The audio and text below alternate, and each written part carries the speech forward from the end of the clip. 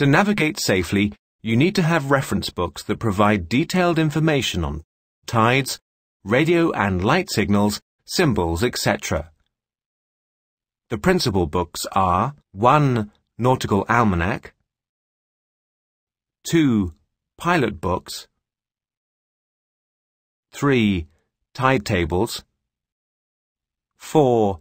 Tidal Atlases, 5. Lights and fog signals, 6.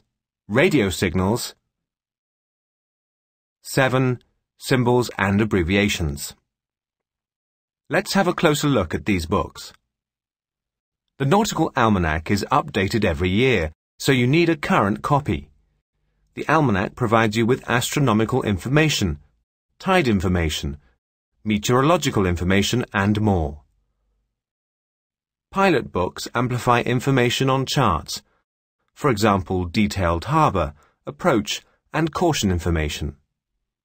Tide tables provide you with detailed information on tides in each port.